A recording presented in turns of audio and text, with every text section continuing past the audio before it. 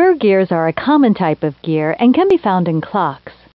Their purpose is to transfer both speed and torque according to a basic rule called a gear ratio.